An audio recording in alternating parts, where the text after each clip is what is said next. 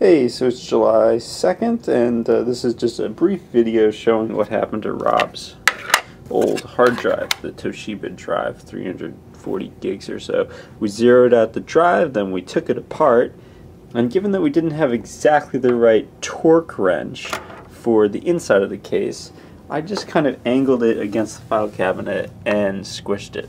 So as you can see, the disks have now shattered into tiny pieces, and there's not really anything left in there. So I'd say that's done. And as a final step, since we believe in keeping the office clean, watch this.